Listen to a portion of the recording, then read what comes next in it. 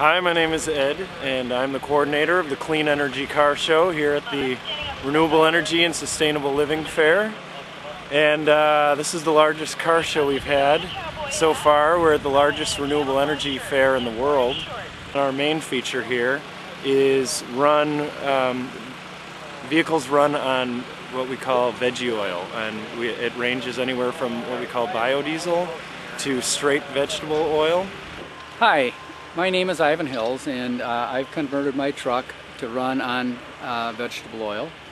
A lot of people don't realize that the diesel engine was created by Mr. Diesel originally to run on peanut oil. So it's a natural.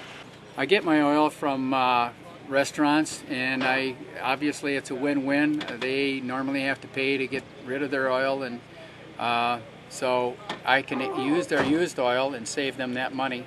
With vegetable oil, I get about 1 more mile per gallon. I get about 15 miles to the gallon on the with diesel, and about 16 miles per gallon with the vegetable oil. There's a heat exchanger in the fuel tank, and with that, fuel then runs at approximately 160 to 180 degrees. And as a result, when it enters the engine, it's warm and the engine runs smoothly. It actually runs quieter and seems to run better and has every bit the power that it has with diesel fuel. Cody Hansen, and I'm from Bayfield, Wisconsin, and this is our Electrothon car. It's a competition of endurance and how far you can go within an hour on 67 pounds of battery. My name is Dave Doring. I teach technology education at Bayfield Middle School and High School. We're in a Wisconsin Electrothon, and this vehicle took the grand championship for the 2006 Wisconsin Electrothon, and that includes competitions of braking, maneuverability, endurance, which is how far you can go in an hour, report writing, a final journal, which included the labor costs. It included a list of bill of materials that had all the parts listed, and also there's a design category where they vote on design. How far did you go in the hour? Well, we went to 2 different races, and at the Road America, which is a 4-mile road course, we did basically 6 laps.